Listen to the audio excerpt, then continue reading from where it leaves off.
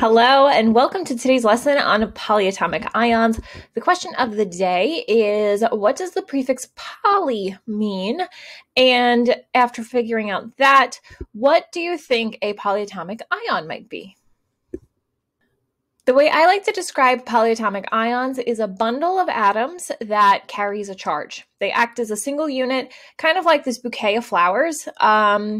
You wouldn't alter this bundle. The bundle kind of works together. All of the flowers together create a bouquet. They have an added beautifulness to them when they're all together, and you wouldn't necessarily go and break that apart.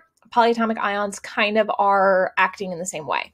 In a polyatomic ion, again, we're talking about a bundle of atoms that work together. So polyatomic ions can bond in ways that are going to put more than just two elements into a compound. A lot of the time we'll call it a ternary compound. So this is how you get molecules like sodium hydroxide, which is a sodium, an oxygen, and a hydrogen. In this case, the oxygen and the hydrogen are kind of working together as a polyatomic ion. They walk through life together. Of course, we can undergo a chemical reaction and break them apart, but oftentimes they're going to stick together. We can crisscross with polyatomic ions the same way we had been doing with binary compounds. The reason I like to call the polyatomic ion a bundle, though, and that you want to protect the bundle, is because when you crisscross, the charge needs to go all the way across the bundle of atoms, and that's in both cases. So the charge on the polyatomic ion must go all the way across, and then the charge from typically the metal has to come all the way across the bundle. And I'll show you an example. Occasionally, we're going to have to wrap our polyatomic ions in parentheses in order to indicate that we have multiples of the bundle as opposed to multiples of just a single atom in the bundle. And then a lot of the times our polys are going to have a subscript of their own. So getting a subscript and then crisscrossing, sometimes it looks like there's a double digit. So the point of crisscrossing all the way across and then wrapping in parentheses helps to prevent from our subscripts looking like double digits. So you can see right here, we have calcium and manganese, permanganate. Manganese is the metal in permanganate. And we are going to crisscross these ion charges. So calcium is going to give away 2 electrons. It will be a +2. That +2 is going to get crisscrossed all the way across the bundle over here.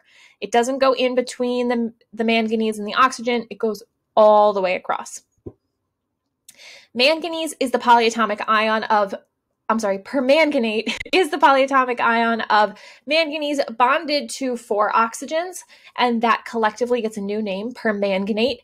And those 5 atoms together are going to carry a -1 charge, which is going to go all the way across the bundle and hit over here with calcium.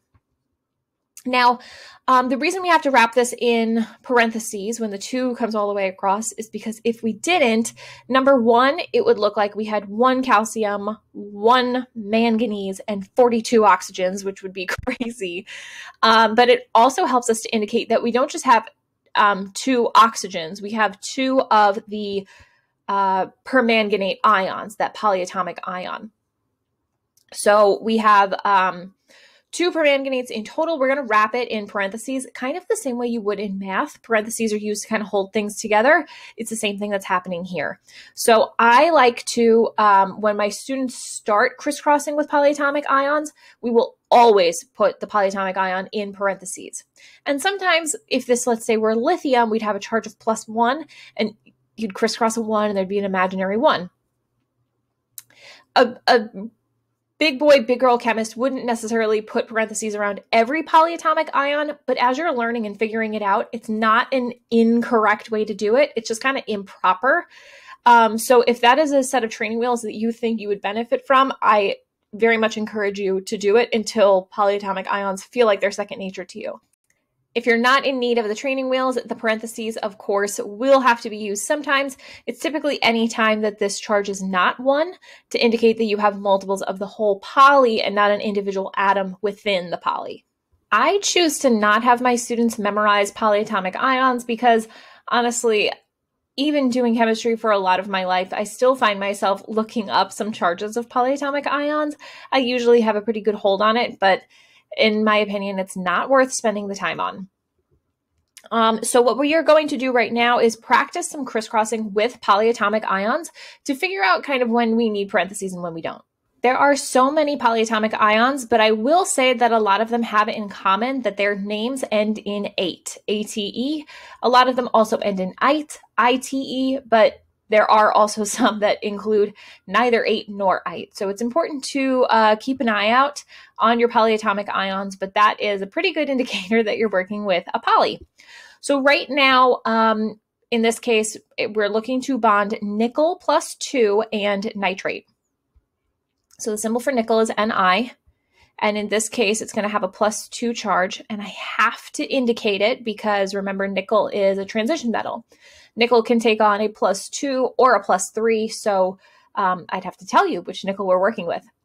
Then we have the nitrate ion, and the nitrate ion is NO3 with a -1 charge. Sometimes you'll just see it as minus, other times you'll see it as -1, and you'll also see it as 1-. I can't tell you why chemists do the things that they do. It's so very silly. Remember, we're only taking the number, not the sign. The sign is really just telling us whether electrons were lost or gained. So in this case, we're going to take this 1, cross all the way over the bundle, and the nickel is going to get the 1. And then over here, the nickel's 2 is going to crisscross all the way across the bundle and apply back here. So this is telling us we have 2 nitrates, not 32 oxygens, not 2 nickels and 6 oxygens. Yes, but not in our subscripts. Specifically, this is saying that we have 2 nitrate ions. Nitrate. So when we write the final formula, it's nickel, Ni, with an imaginary 1 behind it, which I'm choosing not to write because it's improper. Then I'm going to put my nitrate in parentheses because they're a poly and I don't want to break that bundle. I want to hold them all together. And then I have 2 of those nitrate ions. So my formula would be NiNO3 2. I don't know that we say parentheses. Sometimes we do, I guess. I do when I communicate with my students, but we would just say nickel nitrate. Okay, next up is cesium, whose symbol is CS. And cesium is a member of group 1 on the periodic table. It's atomic number 55. And cesium, because it's a member of group 1, has 1 valence electron. It will always try to get rid of that 1 valence electron, leaving it with a overall +1 charge. And then the oxalate ion, I never remember what it is, so I look it up. Oxalate is C2O4, and it carries a -2 charge. So if we were to go and crisscross this 2 on the oxalate is going to go all the way across the bundle, leaving us with CS2. And then this 1 is going to go all the way across the bundle and wind up back here. So if you are a baby chemist and you're just getting started, you may write CS2, so 2 cesiums, and then because it's a poly, you would put it in parentheses. C2, this does not look like a 2, O4, and then you'd plop that imaginary 1 back there. Now, because this is an imaginary 1, it means that we're not really required to write these parentheses, because if we wrote 1 oxalate ion, it means that there's at least 1 oxalate ion. That's the way that chemists see it. So they're pretty lazy. They would simplify this writing. So that would be CS2, C2, O4. You do not have to hold your polyatomic ion together when you write a full formula. So this is what I would call the training wheels version for when you're just getting started, and then this would be the proper version. So technically both of them are correct, but some answers are just more proper than others. So this would be the final professional chemist proper answer, because we don't need parentheses in this case. Okay, final example is potassium bonding with sulfur. So potassium is also a member of group 1, just like cesium, so it'll have a +1 charge. And then the sulfate ion is SO4 with a -2 charge. Some of the polys you will find yourself memorizing on purpose, and others you'll find yourself memorizing accidentally just because you use them so often. So after the charges are listed, we can crisscross them. We would bring a 1 all the way across the bundle behind the 4. And then we would take this 2 and crisscross it all the way across the bundle to the potassium. And we would be left with K2, again, training rules version, SO, goodness gracious, SO4. With that 1 that got crisscrossed over. So that's our training wheels version. And then our full proper chemist answer. Our full proper chemist's answer would be K2SO4.